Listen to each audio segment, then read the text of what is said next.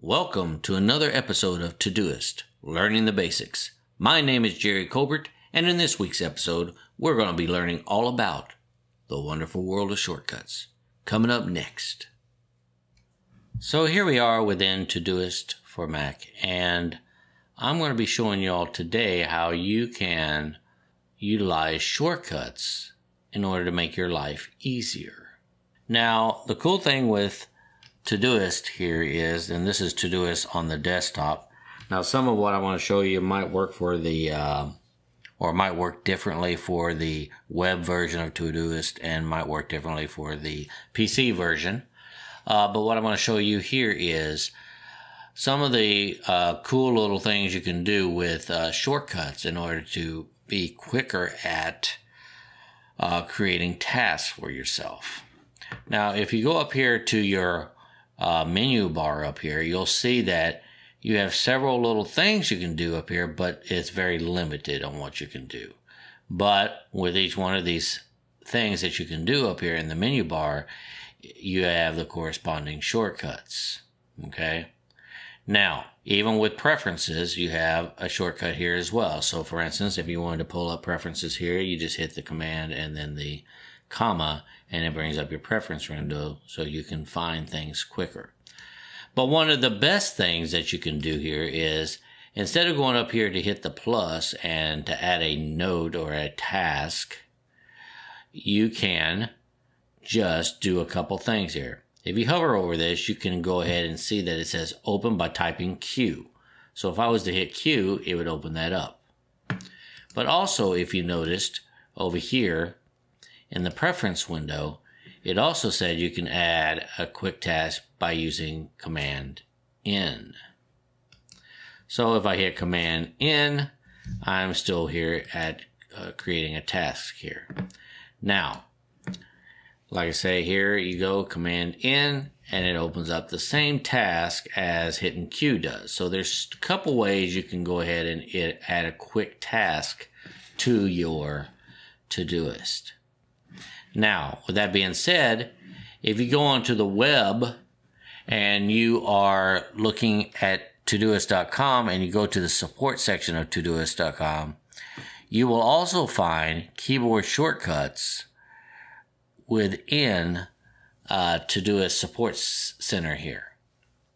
And if you go through all of these, you can learn how you can quickly and easily utilize shortcuts to make yourself or make your life a little bit easier. Like for instance, add task is Q, add new task at the bottom of the list is the small a, and then add new task at the top of the list is a big A. You can also open search by using this criteria, undo last actions with U, manually sync by F5. Of course, that's only on Windows 10. So you see, you have all these different things that you can do here to make your life easier by utilizing shortcuts. Now, this episode is going to be kind of short, but I just wanted to give all of you shortcut people out there who love shortcuts an idea that, yes, even with Todoist, you can utilize shortcuts to make your life a lot easier. It even shows you shortcuts that you can even utilize on Android devices. So just keep in mind, if you ever have any question about any kind of shortcuts, you can always go here to the support section of Todoist in order to find that. It's under the Todoist help section here, and you can just type in right here, shortcuts. And click on the keyboard shortcuts, and voila, you're there. So like I say, and I'll put a link down in the description, but basically it's just support.todoist.com, and when you do that, it'll pull up this area here, and all you have to do is type in the search area for shortcuts. And when you do that, there it is, and voila. Also, another thing here, also if you notice, when you pull up shortcuts, it also talks about text formatting, labels, and due dates and times. So there's all kinds of different kinds of shortcuts that you can utilize. whether that be a 2 combination shortcut or just a 1 letter or 1 character shortcut.